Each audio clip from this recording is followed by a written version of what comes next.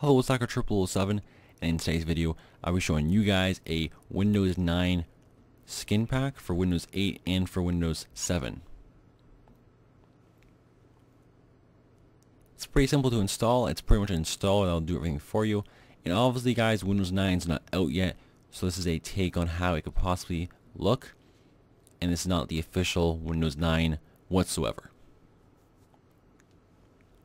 So I'll be doing this video on a Windows 7 virtual machine, but again, you can do this on a Windows 8 machine or a Windows 7 machine.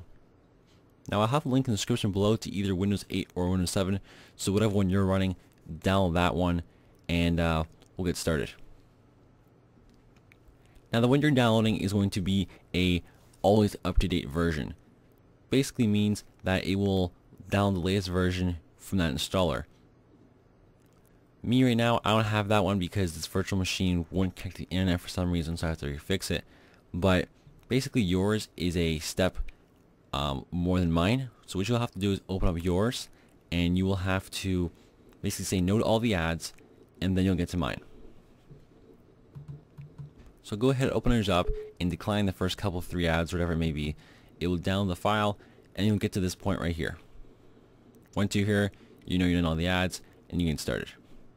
So now I'll guide you guys through the setup. So what you want to do is click next, accept all the terms, leave everything checked off, and simply install. What it will do is create a restore point, which will basically mean if something was to go wrong, maybe your computer shuts off in the middle of the installation and then it's acting weird afterwards, what you can actually do is go back in time to that previous restore point before any of this was installed, and that will basically revert any change that this Skinpack makes, and then you're back to your previous restore point.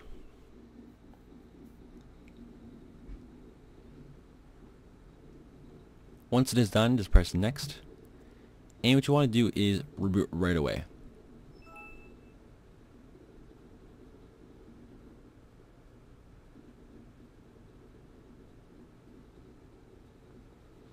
Because this is a virtual machine, I was able to show you guys the full boot.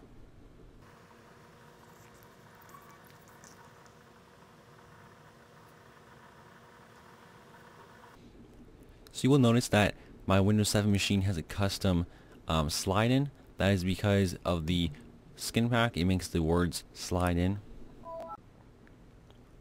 Alright, so we're on the desktop now, and now I'll give you guys a little walkthrough of what we got here with Windows 9 Skinpack. So this is the wallpaper that we get. It's kind of like the Windows 7 one actually, but it looks a little more Metro-like, I guess you could say. Now one thing you will notice on the right hand side of your screen is you're going to have this weird tiling program. Now this is a little program, and what you can do is you can press the options here, and you can go to settings, and you can see it's called Metro Sidebar. You have some options. You have English, you can dock it, and I'll keep it there. You can undock it, and you can actually just hit auto hide, and then it will hide away for you. And then updates, it will install updates automatically by default. Now I'm not going to go through too much of this. It's going to be much of you playing around with it, but these things do work. So if you click on the computer, you can see that it instantly opens up the Explorer. It's control panel, same thing. And if you click a little arrow here, that does something I'm not exactly sure yet. Oh, there you go. So if you click on the little icons at the bottom here, you can actually scroll through them. Like I said, that you'll want to play through with this, and it definitely change it to you like. Now you can hit add tiles, and there's a bunch of different tiles that you can actually download and use. So you can go user account info, Bing search, a clock, a launcher. And then you can go online, which is coming soon. But local, these are some built-in ones that you can apply and rearrange. So boom, you click it, and it goes there. You also have the option to choose where it goes. Then you can see how it works. Now, when you have the tiles, add new tiles open, when you go over a tile, it gives you the option to move it or its options. When you exit out of this, it becomes final, and then these things actually work. Just a little key reminder there. Alright, so now the next thing I want to see is the start button. You can see the start button's been changed now. It's white when you go over it, highlights in a purple. And if you click it, you get this really slick start menu. Has a nice little slide over part there. And then we have our typical start menu. And if we click on something, here's our Explorer.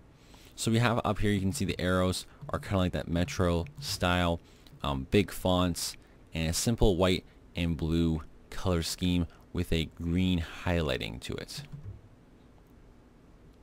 As far as icons go, it sticks with the theme, very minimalistic in my opinion.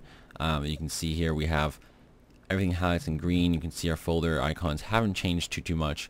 Here I'll bring them up to size. They have kind of dimmed in color, so I'll go through some of the files here. So you guys can see everything has changed to be a little more minimalistic.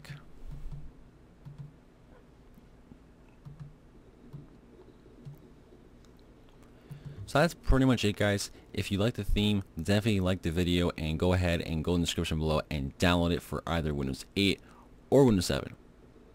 Now if you are curious on how to revert this or bring it back to what you were before, I'll go through and show you guys that now. So what you want to do is on Windows 8 or Windows 7, just head over to the control panel and go to Uninstall Program.